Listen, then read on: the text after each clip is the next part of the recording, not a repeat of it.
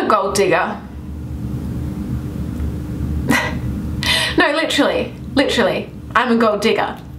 And by digger, I mean miner.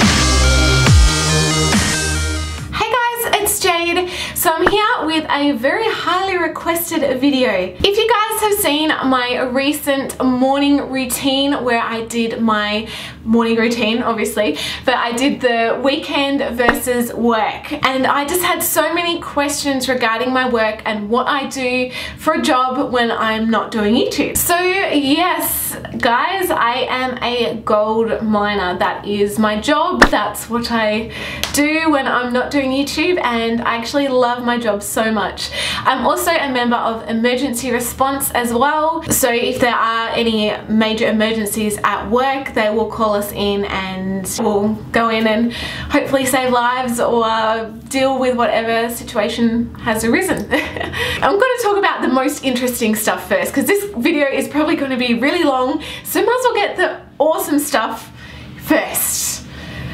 Yeah. I work in one of the largest open cut gold mines in the entire world. It's so large, in fact, it can actually be seen from space.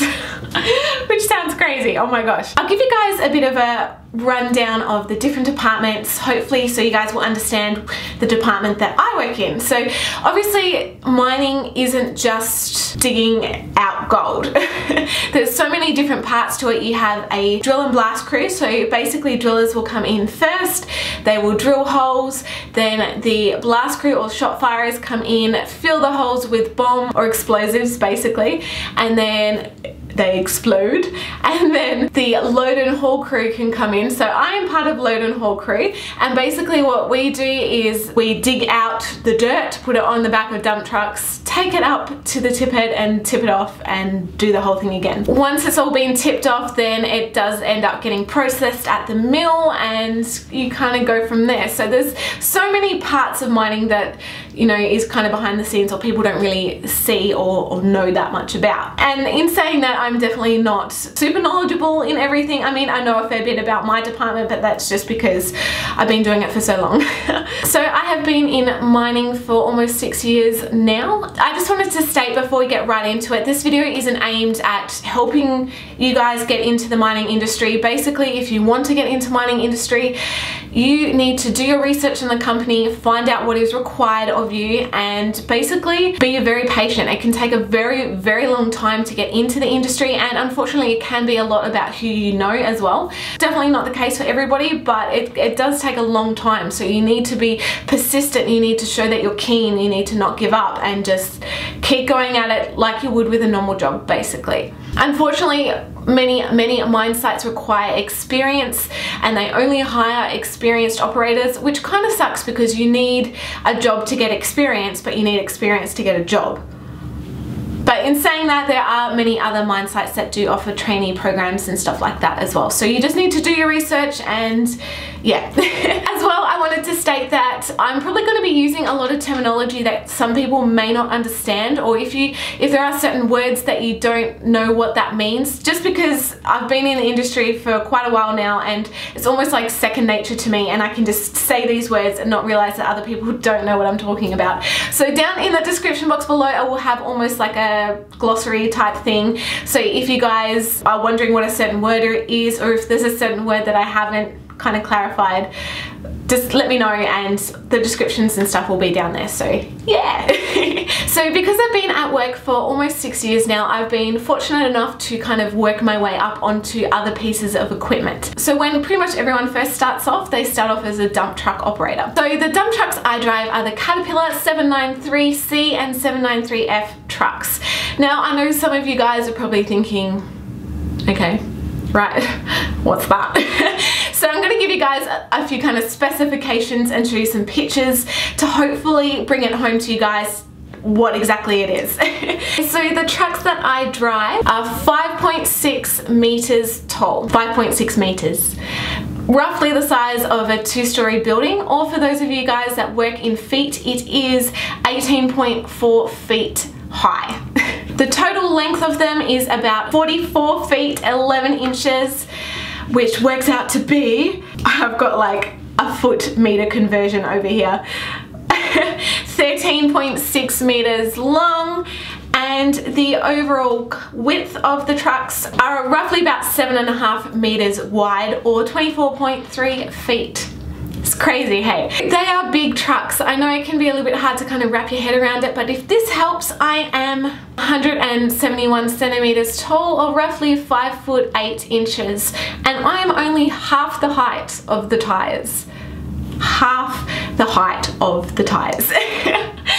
So yes, they are very, very big machines. Overall weight when the truck is loaded is roughly 386,000 kilos, or 851,000 pounds. They can roughly carry about 250 ton. The rough kind of ground speed they can go is about 60 k's, but obviously when you're loaded it's a lot less than that. So the main kind of job of a dump truck is you go down into the pit, you get loaded by a shovel, you haul it out, and then you go to a tip head and basically dump your load at the tip head, and you do it all over again. Roughly we can probably get about 13 or so loads in an average day where I work. As well, when you're in these trucks, for pretty much any other machinery, it's tiny. Any other machine around these trucks are so small in comparison to these trucks that it can be quite dangerous. And I actually found this clip here on YouTube of the trucks that I drive running over an LV, or light vehicle.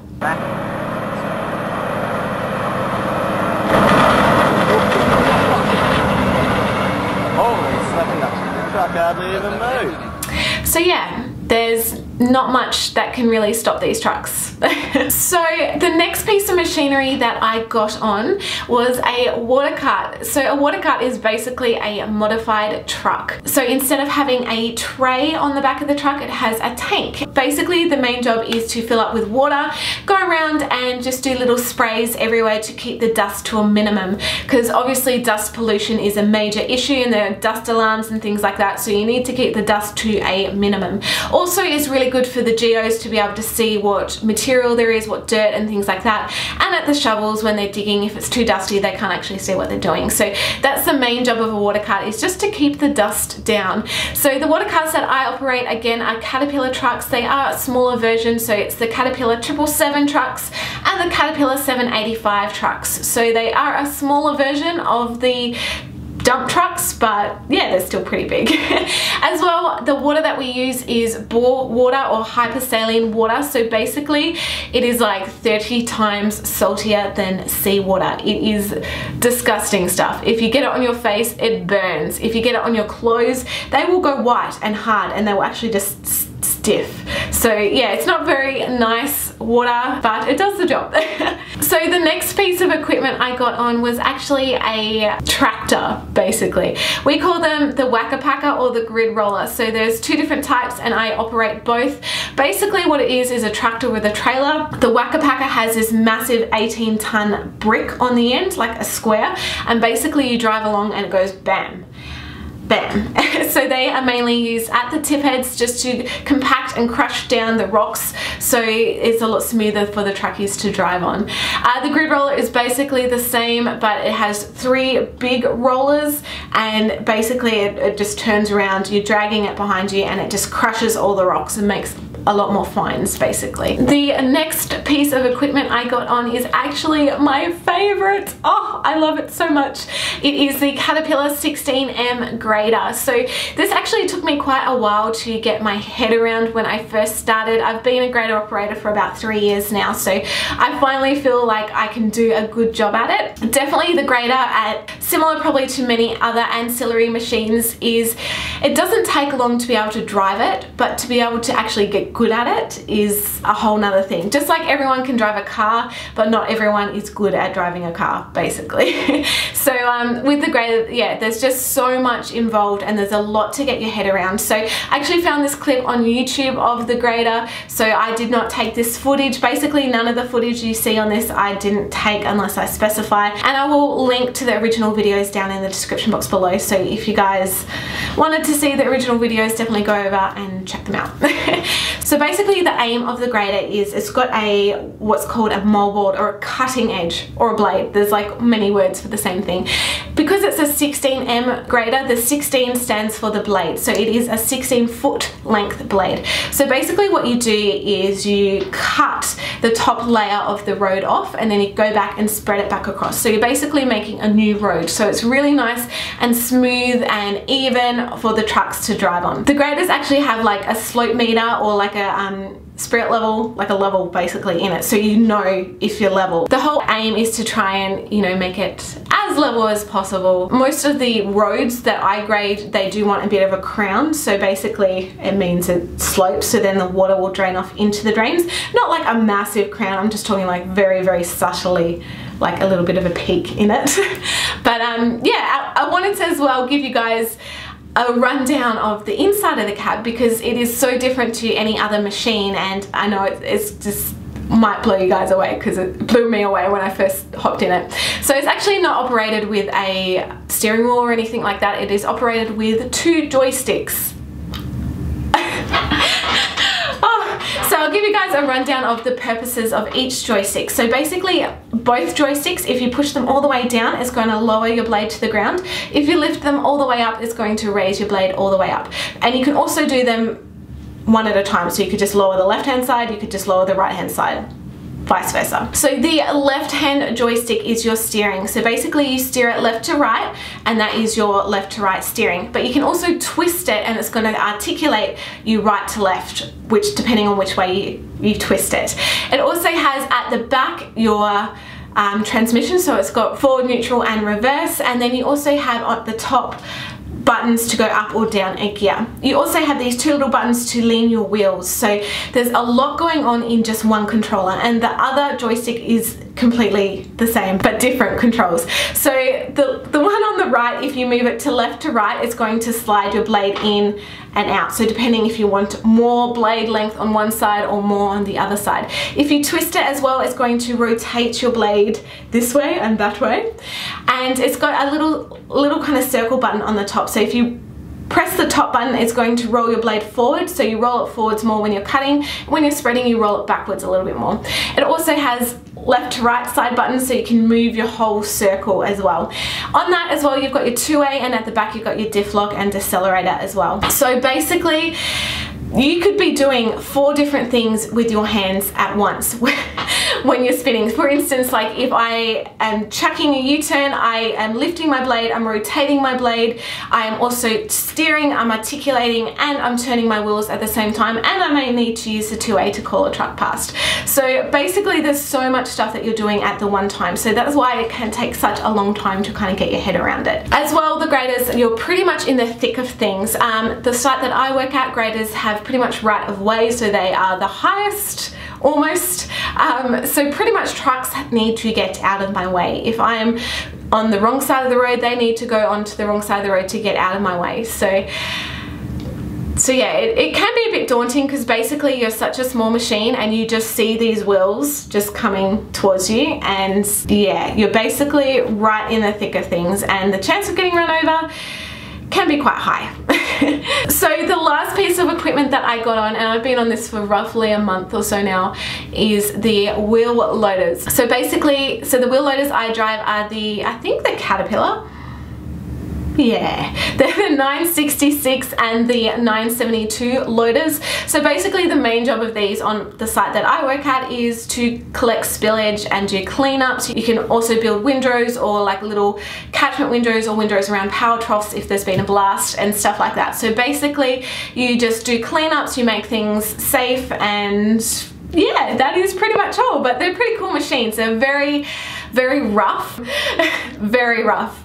So that took, I mean, the grader can definitely be rough as well if you hit a bit of toe, but the wheel loaders, oh my gosh, they can be very, very rough, and you unfortunately have to learn the hard way sometimes. Okay, so they are the machines that I drive. Now, I did want to stress, because I know that a few of you might be thinking, wow, that's so cool, that's awesome, that's badass, hell yeah. As cool and awesome as it sounds, it can be a very, very dangerous job. Like, all mine sites have rules and regulations and just guidelines, not only for the mine site but for the whole kind of mining sector. They have them, and then each mine site has their individual kind of rules and things like that. And I remember the first time hearing that the rules were written in blood, I was just like, whoa. Like, it took me a little bit just to click. So basically what that means, if you guys don't know what that means, is every rule that there is today, that rule exists because someone either died or was severely injured because that rule wasn't in place before. And when you think about that, and when I think about how many rules and regulations and things like that there are, it's just crazy. Like, for instance, you know, never work under a suspended load. Not that that really applies to the department I work at, but a suspended load is like something lifted up by a crane. So you never ever go under that, because obviously someone has gone under it, the support has failed, and they've been crushed, basically. So I know this sounds dramatic, but pretty much every time I go to work, you could be risking your life. It is such a dangerous, dangerous job, and you can really get desensitized to it and think that, oh, you know, it's an awesome job. But especially me being in other equipment, and a lot smaller equipment compared to the trucks, you guys saw that truck running over a light vehicle. It can be close to you not coming home, and I've been in that situation many times when I've almost been run over or something's happened, and it's not fun, and it can be a very, very dangerous job. So I guess mainly I'm saying this for anyone that is considering getting into the industry.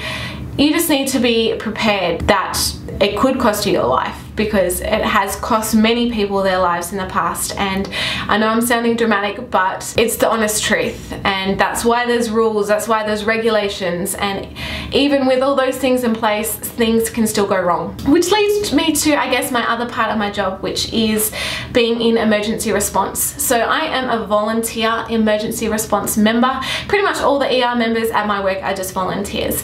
So basically what we do is, if there is a major emergency at work, we get called in to help. So I've been doing it for a fair few years now, and there's many courses that you do, and you actually do get a qualification at the end. You get, like, I think it's a Cert 3 in mining emergency response or something like that. For instance, the type of rescues that we train in is vertical rescue, so anything to do with ropes, people being suspended, suspension trauma, anything like that. So vertical rescue, ropes. We do vehicle extrication, so jaws of life, spreaders, any kind of car accident, anything like that. So you're trained to be able to basically cut a car apart and get people out. Fire, so any type of fire that we need to do, we're trained in BA, so we can use like the breathing apparatus cylinders and things like that. So BA, confined space, any type of confined space rescue that we need to do, we are qualified to do that. There's also underground, because the site where I work at is half an open pit, half an underground mine. So we get trained in underground mine rescue,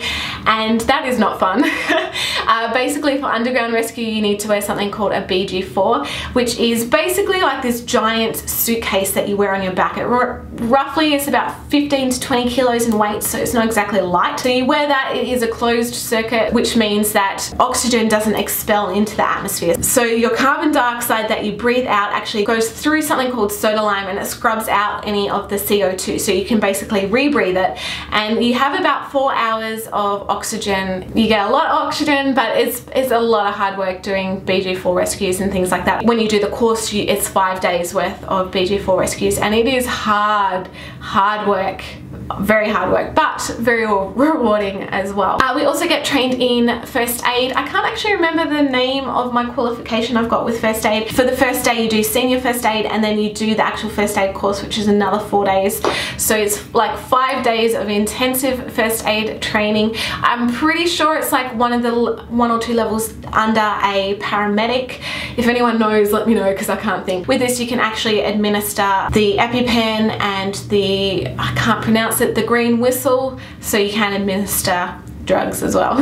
The last rescue, I'm hoping I've covered everything, is hazmat or hazchem rescue, which is basically when you're in that fully encapsulated suit. Because we've got the mill where we work as well, there are lots and lots of nasty chemicals at the mill. So one of the main chemicals that they use to process gold is cyanide, and basically if you get a drop of cyanide, like the size of a pea drop of that on your skin, that's it, you're dead. Like, it is nasty. It is nasty stuff. Even if you just inhale a little bit of the vapors of the fumes, oh yeah, it's not good stuff. I remember arriving at an emergency, and it was actually a mock emergency. So they do quite a few mock emergencies, but obviously at the time you do not know that it is not a real thing, that it's just a mock. And most of the time they have actors and things like that. So I arrived at one, and we were told that someone had been exposed to cyanide, and I was part of the second team, so I was helping people get all in their suits and stuff like that. And I remember thinking, like, holy crap, whoever this person is, they're going to be dead. Like, I was expecting to see a body, but thankfully it was only a mock emergency and no one was harmed. So it can definitely play on your mind a lot. So I know I'm going to get asked the question, have I responded to real emergencies before? Yes, I've actually been involved personally in 2 emergencies. One of them, I lost control of the truck, so that was one emergency. I'm not going to go into too much detail with that because that wasn't that much fun. And the other, my grader actually caught fire. The last emergency was actually me being called out as an emergency responder.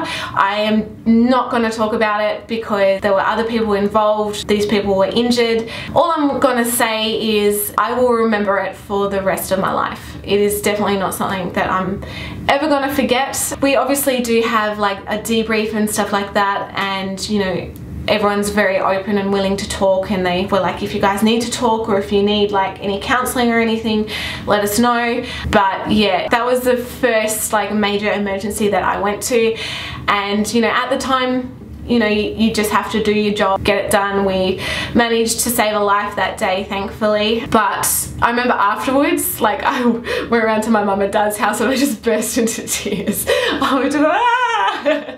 And they just made me like an alcoholic drink, and I was like, oh my gosh.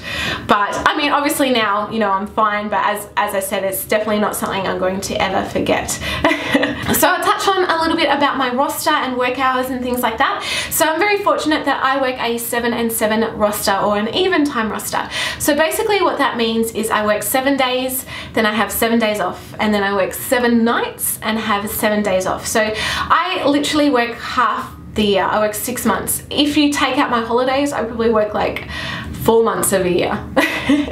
But when I'm at work, you literally work your ass off. I work my butt off. Like, it is very long hours. So for the full week you do 12-hour shifts, but it kind of can equal more like 13 hours depending on what machine you're in and when you get out. So 12 to 13-hour shifts for 7 days straight.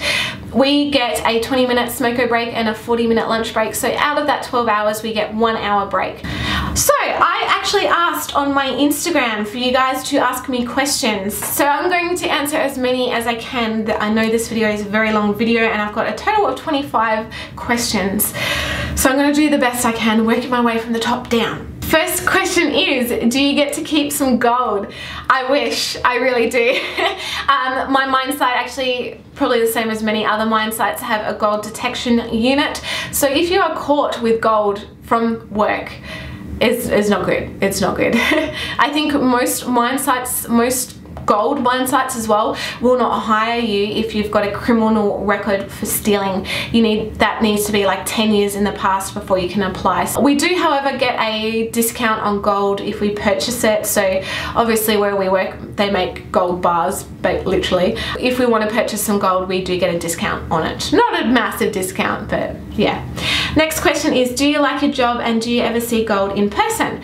Yeah, I love my job. It is such an amazing job. I mean, just the skills that I've been able to learn, and so much of it has like transferred into my real life, like the safety and just especially the emergency response stuff has just been absolutely amazing. So I do really love my job. Yeah, we see gold all the time. Now, gold isn't probably what you're thinking. Gold is literally just rocks.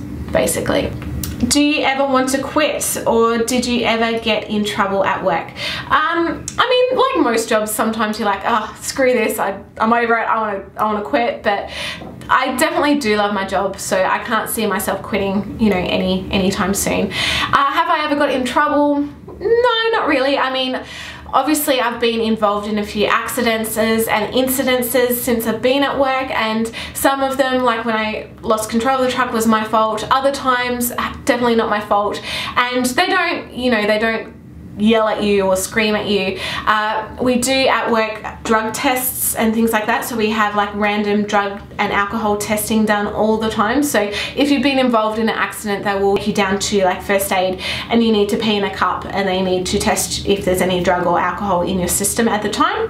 But yeah, no, they you know, their main concern is your safety. And especially like when my grader caught on fire, the boss is like, are you okay, are you all right? So I'm like, yeah, I'm fine. How did I get that job?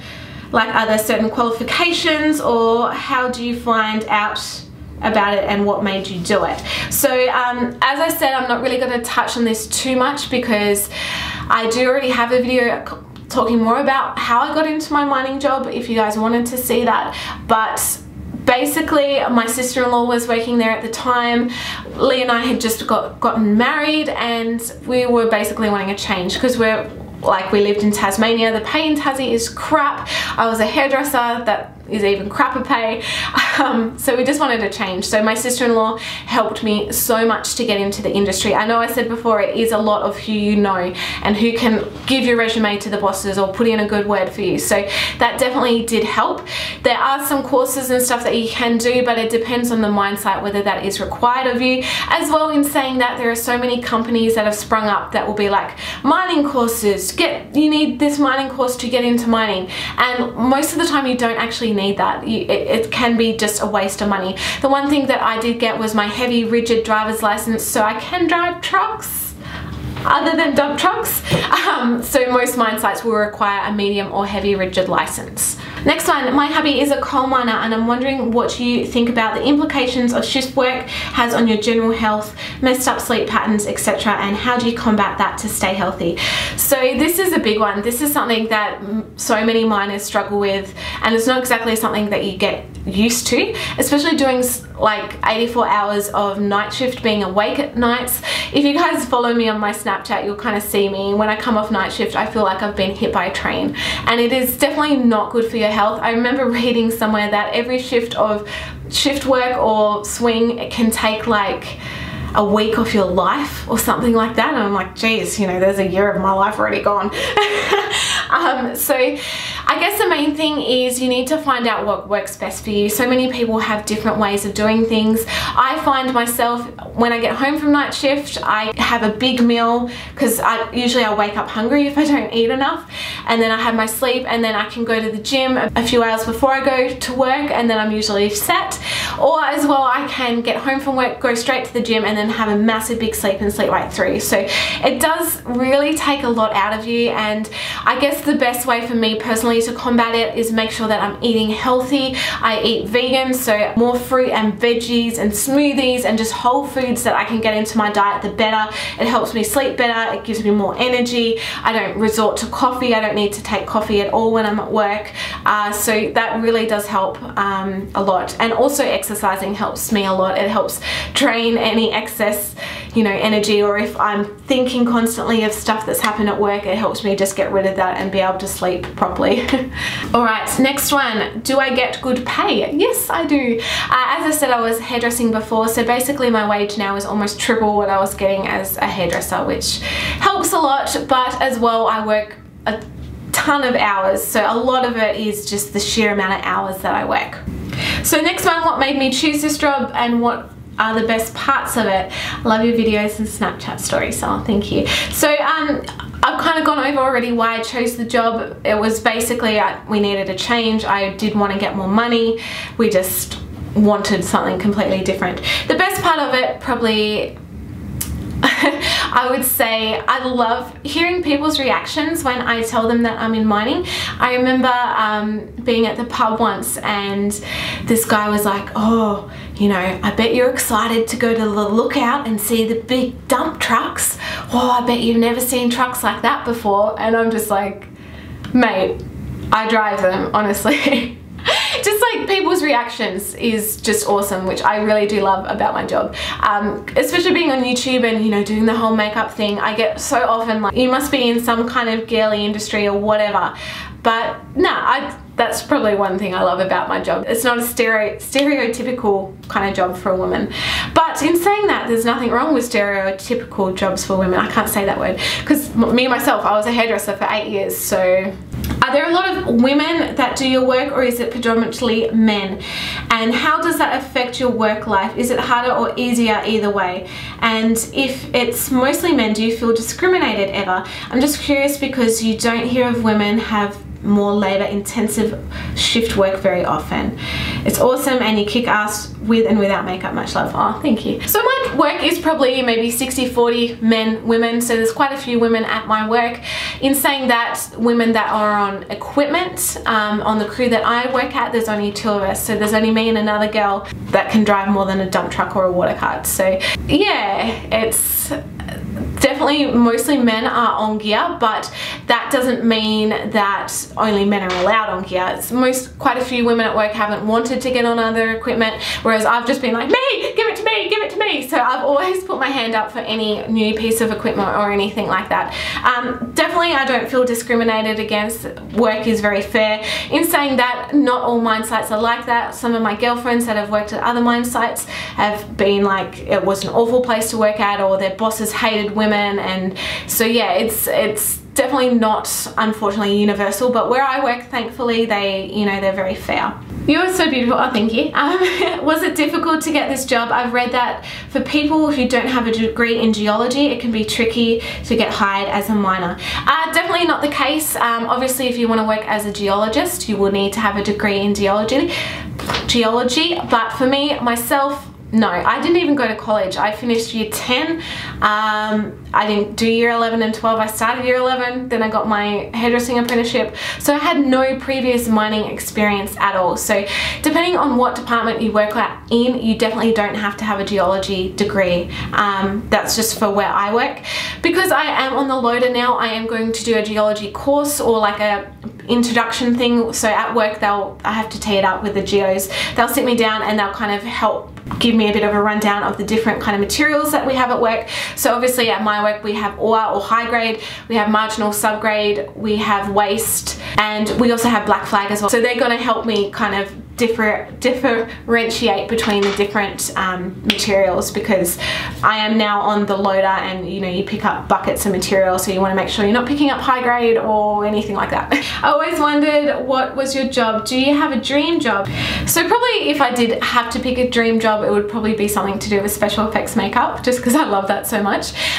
Yes, my husband is in mining as well. We don't work at the same site. He is an electrician by trade, so he started doing electrical work. When we first started in mining, he was kind of doing drive in, drive out, so he could be away for weeks at a time just doing shutdowns. But now, then he moved into being an underground electrician and he got his high voltage, but now he is a planner and he is basically one of the main planners at the site that he works at. Do I find there's a lot of pressure on me working in a very male-dominated industry? I wouldn't say pressure, definitely not, but I am a very competitive person. As soon as like someone tells me I can't do something, I'm like, I'm gonna show you I can. Not saying that no one at work has ever said that I can't do something, but I feel like I've got this almost drive that I want to prove myself and I want to show people that I can do a really good job. I've just always been like that. I just want to prove to people that I can do a good job, and I definitely do feel that I do a good job at my job. Quite a few people have said that I do a good job, so yeah. So this is the last question. This part of the video I actually didn't record because I'd been recording for so long, but I really wanted to answer it because I know you guys are going to ask. And yeah, this is quite a tricky question to answer because I know that my job definitely does contribute to pollution and things like that. I wouldn't say that it contributes as much as what China or places like that contribute, but a lot of people don't actually see like all the rehabilitation and stuff like that that goes on behind the scenes, like planting new trees, all the money and stuff that can come from mining that goes into the local community and stuff like that. Like yes, there can be a lot of negative associated with mining, but there is also a lot of positives as well. So I guess this industry, you either love it or hate it, but as well in saying that, Australia definitely would not be what it is today without mining, because mining is one of Australia's biggest industries and biggest earners of money that go into the economy and stuff like that. So yeah, that's all I'm really going to say, but as I said, you either love it or hate it. I don't feel that this contributes to animal cruelty. I've been asked before, like, how can I be cruelty-free but work in a mining industry? No animals or anything are harmed at my job. Some mines may harm animals, I guess, but I do not work at a mine like that. Where I work, there is literally hundreds and thousands of open space, so no habitats or anything are being destroyed, nothing like that. So yeah, that's all I'm going to say on that one. Anyway guys, that is my job. That's what I do when I'm not doing YouTube. I know this video is very long, so if you're still here, thank you for sticking with me. And yeah, thank you guys. I love you all. Definitely give this video a thumbs up if you enjoyed it, and don't forget to subscribe to my YouTube channel if you're not already subscribed. I upload new videos twice a week. Alright guys, I love you, and I'll see you all in my next video. Mwah! So I'm going to be at Amplify in Perth this year, 2016. Hello again guys, I just wanted to let you know, for all of you gorgeous people in Perth, I'm going to be at the Amplify live show in Perth at the Perth Concert Hall on Thursday the 14th of April. So if you guys want to come along, grab a ticket. The link will be in the description box, as well as a discount code to get some money off the ticket. And yeah, definitely come along. There's many other YouTubers going, and it should be a really great night, and hopefully you'll get the chance to meet me, and fingers crossed I can be in the actual show as well. Love you guys.